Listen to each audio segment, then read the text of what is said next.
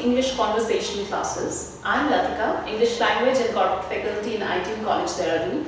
And today we are going to talk about pronunciation, which is quite an important part of spoken English language.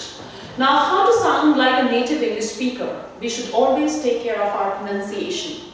In order to take care of our pronunciation, we should know which syllable to stress in a word. Now, for those who do not know what a syllable is, it is the smallest unit of sound in English language, in word.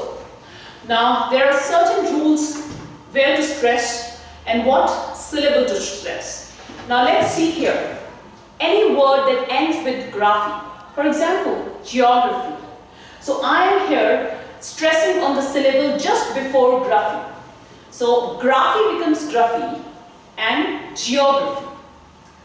Here, photography. So here there are two syllables, but I am stressing the one which is just before graphy. Biography. Similarly, any word that ends with logy. Logy becomes logy, and we are again going to stress on the syllable which is before logy. Biology. Sociology.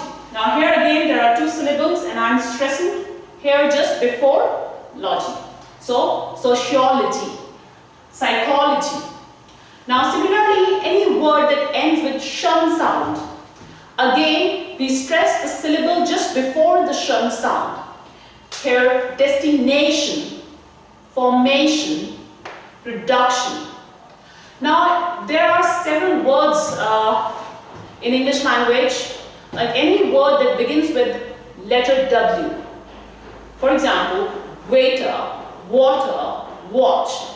Now, while I am speaking, when I use any word that begins with W sound, I will always round my lips and then say the word, in order to differentiate it from any letter that begins with V sound. Now, for example, any letter that begins with V sound, victory, vinegar, vine, voice. So, any letter that begins with V sound, I am going to bite my lower lips. I hope these tips are helpful for you in pronouncing the words correctly in your day-to-day English conversation. Thank you.